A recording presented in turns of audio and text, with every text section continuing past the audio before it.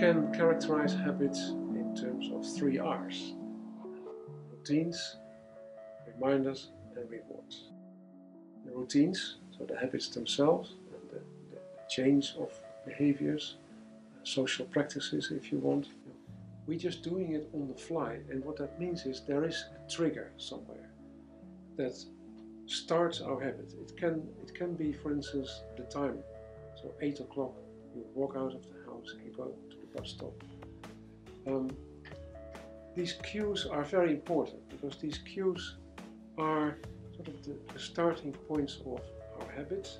Just got up, so decided to have a quick look what the headlines are on the online app.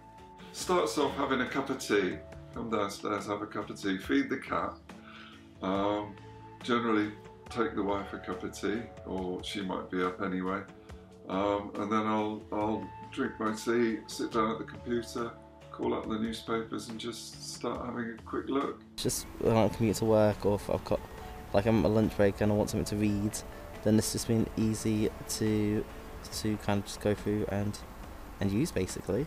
As soon as I come off the train after work, I always go and purchase my newsbrand, which is a Telegraph, from the newsagent before I go to my car. It's almost like a routine now, isn't it? Yeah. It just goes emails, Facebook, the news. We have the reminders, the cues that trigger habits. The cues are empowered actually with guiding our behaviors, our habits. Obviously major events are good, like the election, etc., for tracking for it, but if there's transfer sagas going on between clubs, then you sort of track its progress every day.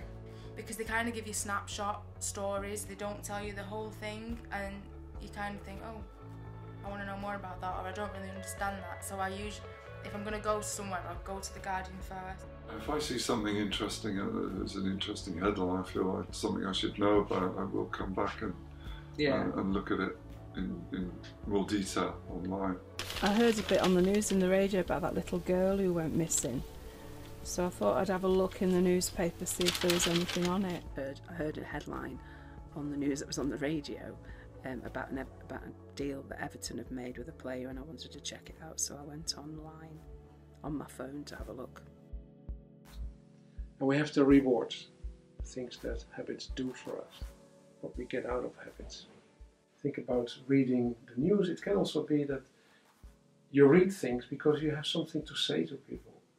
You got something interesting to say or something funny to say. I'd say there's an element of like a thirst for knowledge to know what's going on. And it's stuff I can go into work and talk about as well. It's like, oh, have you heard about this and stuff? I think it gives you a little bit of you time because it's generally quiet time. You're not going to read a newspaper when you're in a rush.